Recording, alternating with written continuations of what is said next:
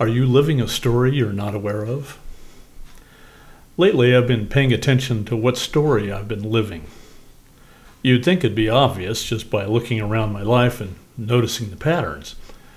But that doesn't account for habits of perception and blind spots. Now, what I mean by habits of perception are prepackaged conclusions you've made that amount to preconceived ideas about the way things are or the way things should be. These are judgments and points of view that can be changed, provided enough mindfulness is employed. These preconceived lessons we've learned from life can create blind spots of assumptions. For example, just today I spotted myself commenting, "Well, I better get busy or I won't make any money this month." This gem is chock full of assumptions about how money comes to me or how the world works. You got to work hard to make money. We just sort of offhandedly live by these rules when they are based almost completely on incorrect conclusions made when we were much younger and less wise. Yet, here we are, spouting these life rules without any critical thinking or regard to their veracity. String enough of these rules together and they form a narrative, a story of our life and how it unfolds for us. The thing is, it's based almost entirely on past conclusions, judgments, and points of view. The fact that, in many cases, the story has been proven unworkable and sometimes miserable doesn't seem to cause any introspection. Why? Because it's all tangled up in who and what we believe we are. We've come to believe, because we've accepted certain things as true, for example, that, quote, "nothing comes easy for me," end quote. And even when something does come easy, there's no alarm or red flag to tell us that our little story about how nothing comes easy has just been contradicted. Instead, we ignore that information. But when corroborating evidence that things don't come easy arrives, we are quick to jump on it as definitive evidence of the truthiness and consistency of our story.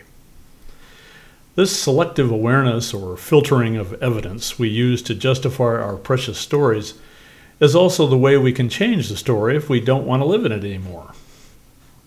Just as we ignored exceptions to the rule that nothing comes easy, for example, we can now notice the exceptions and make that the evidence that our story is changing. Once we make one exception to the rule, it all starts to shift. The trick is being able to see the evidence contradicting our stories. One way to increase mindfulness about this is by using gratitude. We are grateful for what we have, and grateful when things come together with ease and joy.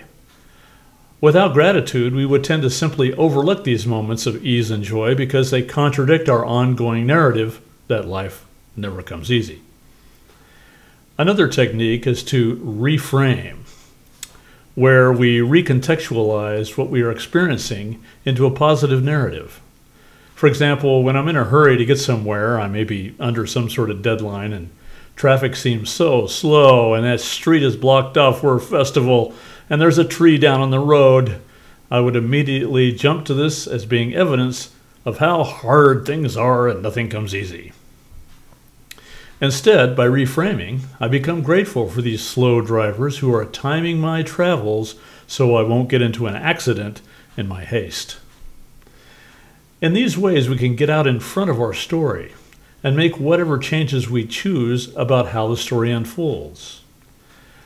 A long time ago, my guru told me, "Do you know how to train a cat? You wait until it does something you want it to do and then reward it." Life is much like that. It's flowing according to the story you're creating and will immediately change course if you do. Change course with gratitude and reframing. You have been listening to This Quantum Life by Boyd Martin. Brought to you by the Quantum Health Newsletter from Pure Energy RX. www.pureenergyrx.com